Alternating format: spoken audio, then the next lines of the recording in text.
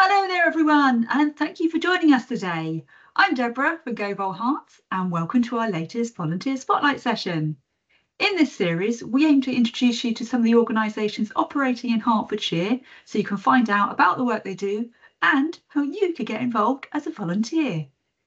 Please remember to subscribe to the GoVolHerts YouTube channel and click the bell to get notifications when we post a new video.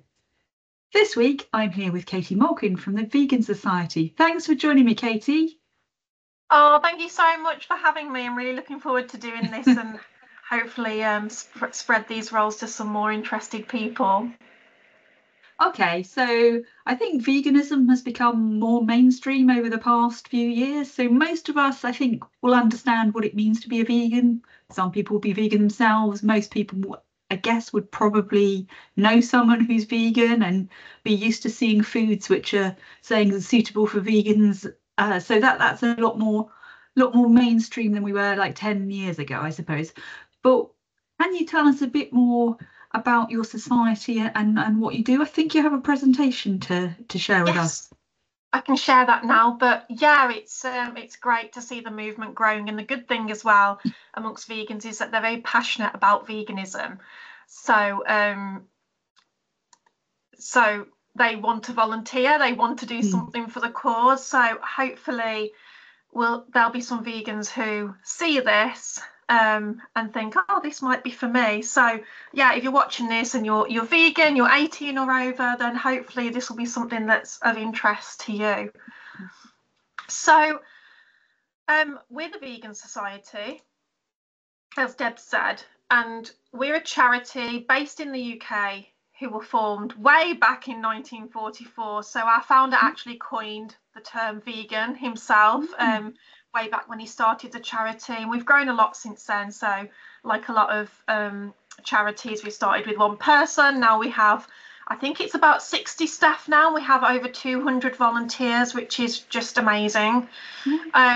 Our real goal, which has been our goal since we started, is to increase the number of people trying out veganism, going vegan and remaining vegan, and then to support people when they are vegan. So making sure that places are catering for vegans, that they've got adequate nutrition education, and all that kind of thing. So not just trying to get people to go vegan, but supporting them when they are as well. So as well as campaigns, we also work with policymakers like MPs and councillors. We commission research to find out how we can support vegans better and what vegan looks like in the social environment. Launch campaigns, and we have 2 dietitians on staff as well who give free nutrition advice to anybody who wants to get in touch, which is a great service. Some people might have heard of the Vegan Society already, but if you haven't, you've probably seen our little sunflower on products in the supermarket. So that's our trademark that businesses use to say our product has been fully vetted, it's 100% vegan, it's been tried and tested. So vegans know if that trademark's on a product, they can really trust that it's 100% suitable for them. You can see the sunflower in the top right as well on one of the logos. So our volunteers do a lot of different things for us, actually. We call our outreach volunteers a community network, and that's really what they are, a big community. So we are based across the UK, but at the moment we are really interested in getting some more people around Hearts on board. We have a few already, but we'd really like to just increase that community feel for the outreach. It would be really useful for us. So the existing volunteers, they might ask high street eateries if they'll provide more vegan options. We have a free business pack that businesses can order, so our volunteers encourage businesses to order that pack. We lobby MPs, other policymakers to influence laws so that it's easier for people to go and stay vegan. So a couple of years ago, veganism actually became protected right under law, like some other cultural things. So that was a big win for us. And And of course, things like holding stands to educate the public on how cheap a vegan diet can be, kind of get rid of some of the myths and misconceptions that it's not a healthy way of living, or you might be nutrient deficient. And I think that's really timely with a kind of cost of living crisis and people struggling a lot more at the moment. We have a really great campaign called Live Vegan for Less, which kind of gives out free, cheap, easy recipe leaflets to places like food banks and communities that might be struggling a little bit more, so that they can eat well but also not have to break the bank to do so. And then just other things, really. We kind of do everything and anything to do with outreach. So, you know, as well as holding the stands, we'll promote the health benefits as well. So really just a little bit of everything. And I think this graphic is just a really good thing that kind of says everything that the volunteers do, because as well as going out and about, they'll also do things at home, like signing petitions or posting things on social media for us, emailing an MP. So there's really something in the network for everybody. So within our network, we do have two roles. So we've got the organiser role and we've got the advocate role. And we've got two lovely pictures here of two of our volunteers. So the organiser role is a little bit more time intensive role. It's still very flexible, but an organiser would be, for example, the coordinator or the caretaker of their local town or city. So they would be the one who kind of arranges events, and then the advocates would help them to attend that event. So I guess kind of they're like the coordinator, the manager of the area. It's good to have one main point of contact so that different people aren't, say, turning up to the same event, not knowing that they're going, that kind of thing. So every month we send the tasks out to the organisers, and the organisers would then kind of filter those down to any advocates that they've got working with them in the local area. The organiser also gets an outreach pack through the post. So like a t-shirt, leaflet, banners, everything that they could possibly need to hold an event. And of course, we support them with full training and all of that kind of thing as well. So the advocate is a really similar role. It probably just doesn't have the responsibility as an organiser role. The organiser role is really good for people who maybe do want to get some skills in management or coordination or kind of booking events, that kind of thing. But as an advocate, you still have that contact with me and the organiser, other advocates. It's very social. It's really nice. There's also that opportunity to do things from home as well. So that, as I said, the organiser would send the tasks out every month, and then you kind of feedback on what you've completed, what you maybe haven't completed, any kind of positive outcomes you've had. So that role's really flexible. And you know, we have a lot of people in that role who work full time or as students who maybe can't do something one month, but they can do a bit more the next month.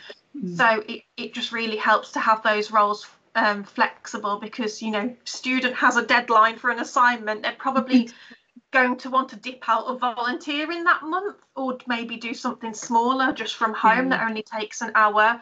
And that's really good for that. So I have just made a little table which kind of shows the difference between those two roles. As I say, it's still very flexible, but the organiser probably gives us about 2 days a month or more if there's someone who's like retired, not working, and wants to do more. You know, some organisers kind of attend a day-long event every fortnight, but some might only do one every 2 to 3 months and do other bits and pieces in between. So the community organiser passes the monthly tasks down to the advocates. They're usually quite well organised, happy to speak to the public, kind of good at answering emails and networking and getting back to us, and kind of motivating some of the other volunteers to do the tasks as well. So it's that kind of personality that we look for in that role. And of course, as I've said, they get that full induction and all the resources that they could need.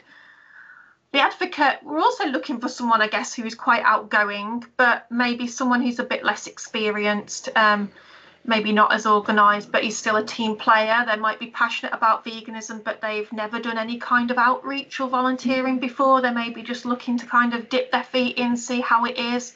We do have a lot of people come on board as advocates and then after a few months, when they're really enjoying it and they feel like they've got to grips with it, they'll ask if they can move into the organiser role, which is really, really nice to see them kind of build that confidence. It's really lovely. So, of course, we want to know what wins the volunteers have. We don't just want to send them out and not know what they're up to or like how they're making a difference to our work. So I have just added a few wins that we've had in the last couple of months, really. It's really great because when I was looking for these, there was probably too many to list, which was really nice for me to kind of look through and read as well when I was creating the presentation.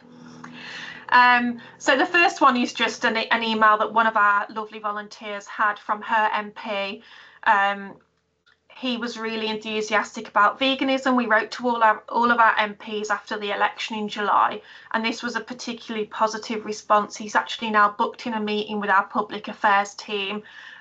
So we've got a really good, solid MP up in Glasgow on board with our campaigns, which is a huge win for us. And that's just all off the back of a volunteer who's a constituent of his and reached out on our behalf. So just sending one email sometimes can just have that massive impact for us. And of course, there's things that are a little bit more obvious on the ground, going to events and kind of touching people's lives. We've had two volunteers who have been to food banks in the last month, and now we've got our leaflets and recipes in the food bank boxes for the next 4 weeks. So those people will be getting like free food, but the recipes that they can make with that food as well. Absolutely, yeah. So hopefully that those people who need to visit the food bank, they're also getting some new ideas on how to get nutrition in, things that they can make that are cheap with those food items that they're getting. So that's been really good, and we've had some great feedback from kind of the food bank managers from that as well. So we're hoping to do a little bit more of that. And then a real one-off one was one of our volunteers called Jane, who helped to arrange like a vegan community lunch, and that was really popular. It was free, so non-vegans and vegans alike came together and enjoyed some really great food that Jane arranged with our help.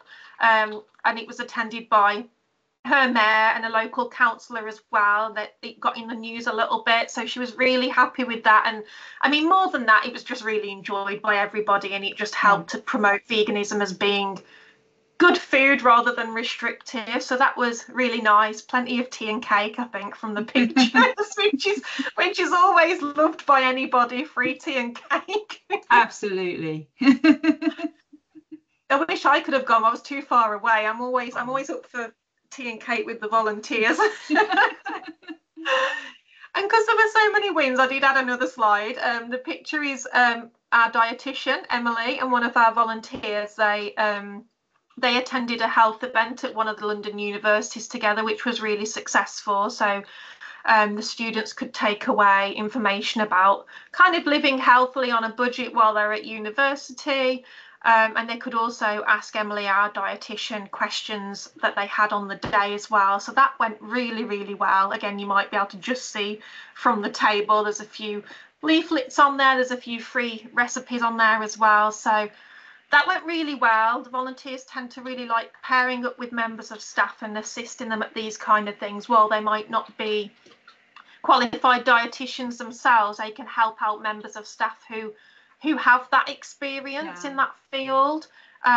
It's just really great for them to get together and do that, and it's always great feedback we get from that. So we really do try and work staff and volunteers together as much as possible. And the other thing I was just going to mention is one of our real long-standing volunteers, Chris, who's been with us for a really long time.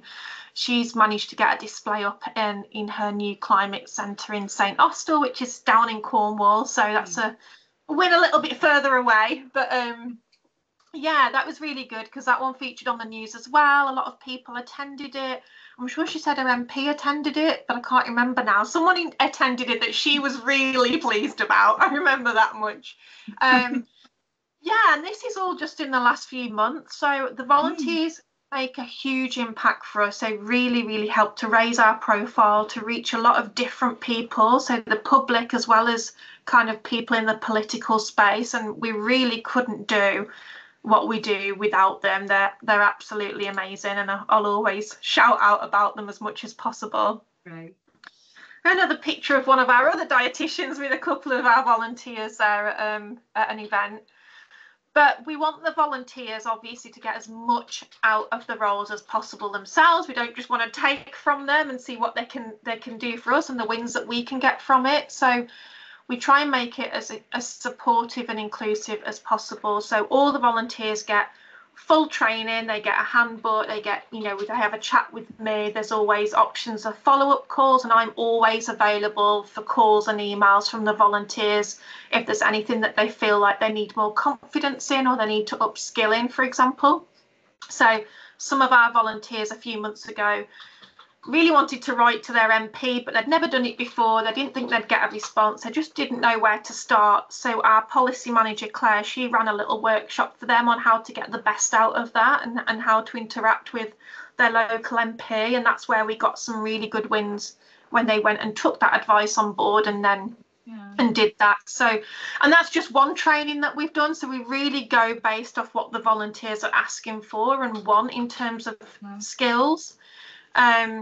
So we try and give back to them as much as possible, and we do all the obvious things as well, like we pay expenses if they travel to events. They get that money back, of course. They get a lunch allowance if they're at an event all day. We don't want anyone to be out of pocket for us. And we also have socials as well as the training as well. So actually we had one 2 nights ago over Zoom, where the organisers and advocates and me all just come together and share our wins, share what's been going well, tips, ask for advice, talk about what's not going so well, and has anyone got any advice on this, that and the other. It's just a really good space where people who might not know many other vegans around them physically in their circle can get together online and socialise with other like-minded people. So I know that the volunteers really enjoy doing that as well. And most volunteers do just come to us because they're passionate about veganism and they kind of want to spread it out into the local area where they are a little bit more, which is great. And I think I've already mentioned that it is quite flexible around other commitments, and there's that ability to network with staff. We get feedback on our campaign materials, how we run in the organisation. We often ask volunteers for their feedback on a lot of different aspects of how the charity runs, because they're so integral to the way we work. So some volunteers don't like that aspect of it, but it's an option for people who do want to get involved at a higher level. So I did add a little quote from one of our advocates, Anita, about how she really enjoys volunteering and kind of distributing leaflets, and how she's surprised when she's out and about that people are more curious about veganism rather than anti-vegan. People will often come up and maybe just want to take a leaflet or just take a free recipe card, which is absolutely fine. Those do have our links on for people to kind of go away and look if they don't want to speak to someone about it. So she really enjoys doing that. And she's been an advocate of ours for a couple of years now. So it's really, really nice to see her enjoying that role, and she's really grown with that role and grown in confidence going out to events and talking to people. I think it can be quite nerve-wracking at first. So we do try and support people as much as possible where they need that confidence boost. And I added a little poster from another training that we did a few weeks ago. That was one of our dietitians did a really nice session for our volunteers and members about mental health and nutrition, how you can support kind of your mental health through the things that you eat and the things that you do. So that was a really nice kind of extra thing for the volunteers to get from us as well. And added some more quotes as well, mainly because I wanted to add this cute photo of Ruth, who found one of our campaign posters on her walk to the train, and she wanted to take a selfie with it. So sometimes the volunteers send us some really random things, which is really nice to see how excited they get when they see our name up in their local area. That was very sweet. So I'm sure people can just read the quotes themselves, but at the bottom here I've mentioned our volunteer impact report, which we we published earlier this year, but it was kind of based on 2023 stats. There's a lot of stats in there. If people like to geek out over figures and that kind of thing, it has some really great case studies of our volunteers, but it also shows an overall satisfaction of what our volunteers get out of the role, what they like about it. There's some great quotes in there as well. So if anybody is interested in the role and likes that kind of thing and wants to read that, I'm happy to send a copy on as well. And yeah, I think this might be my last slide. Just to say, you probably gathered from this presentation, but we're open for applications across Hertfordshire for both roles at the moment. As I've said, we have people dotted about, but we'd just like to have much more of a community feel in the county if possible, so that, you know, fellow vegans can get together, do events together, maybe approach a few eateries together, all that kind of thing that I've already mentioned. It would be really, really nice to have that. And if you're vegan, you're 18 and over, you feel like you have a knowledge of your local area, you know, you're quite sociable, you enjoy being a vegan, you're enthusiastic about it, which I'm sure most of us are, and you have good communication skills, you're happy to kind of chat to other people or write to an MP, this could be a great role for you, I think, because it is very flexible around other commitments as well, and we're always happy to answer questions and hear from people who might be interested.